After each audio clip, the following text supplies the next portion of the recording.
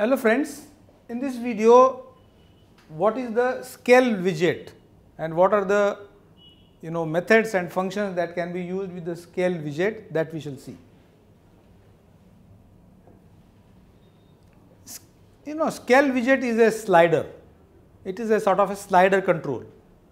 By the help of the slider's head, you can set the parameter of a particular value to a certain desired value. So it provides a graphical slider which allows you to select the values from a specific range. Two important methods are associated with it. Get, it will return the current value of the slider. It has a certain initial value and the final value, in between which the value can be selected by using the slider.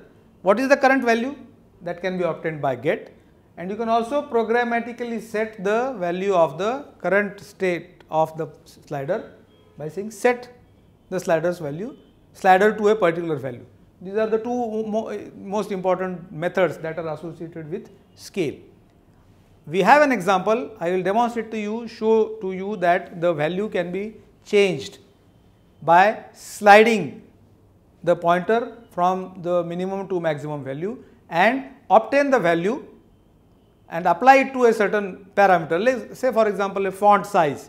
Slide the slider and the change will be effected on the size of the font. That I will demonstrate to you with the help of an example. Now in this example I will demonstrate to you how the scale widget is used. Scale is a slider control.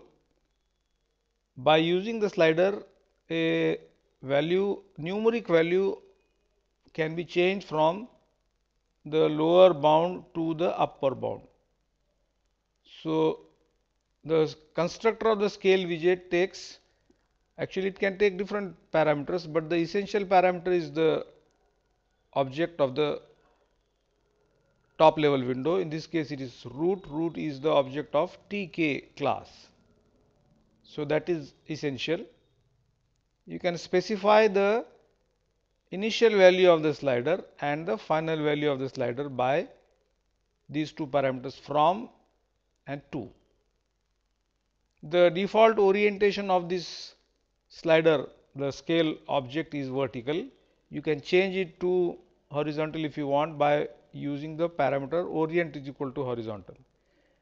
And in order to obtain the instantaneous value of the slider, there is a parameter called as variable, which is bound to a variable called var.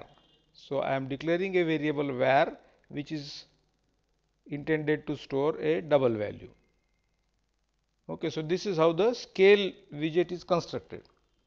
In addition to that, on the top of the top level window, there are two more widgets that I am using. One is a button and another is a label. Button object is intended to fetch the value of the slider as soon as it is clicked. So the button is bound with the function called cell with command is equal to parameters. So that means if I click the button, this function cell will be calculated. So this is the definition of the cell function, and what it is doing, it is fetching the value of the position of the slider. Var dot get var, that var is the control variable.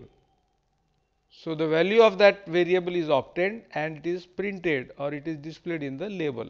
The label is created here. So all in all, there is a top level window in which there is a scale widget, slider changing from 0 to 100. There is a button.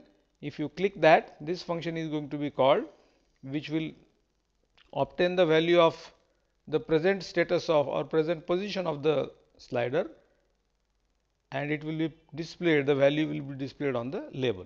So this is how the program is going to behave.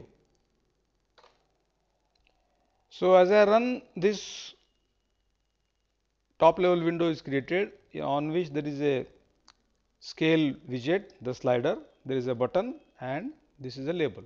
So as I move this slider, you can see the value being changed. So, in order to fetch the instantaneous value at this point, if I just click on this get scale value, the cell function will be invoked. It will obtain the value of the slider and display it in the label. So, I will see value is equal to 43. Anytime when I click on this, the value will be reported. So, that is how the scale slider works in the TK Enter library.